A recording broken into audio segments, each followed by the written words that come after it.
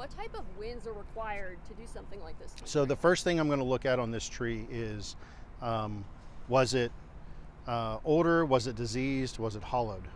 Because it takes a lower wind speed to do that. The other thing I'm going to do is I'm going to look, is it a softwood or a hardwood? It takes more wind to uproot a hardwood tree than a softwood. From that point into here, we have debris spread.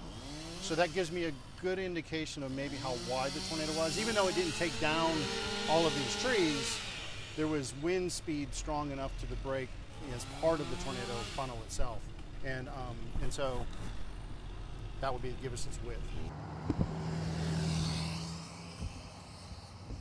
So I'll come to about right here and then collect the other point, and we will have an edge to the tornado. Okay, that's it.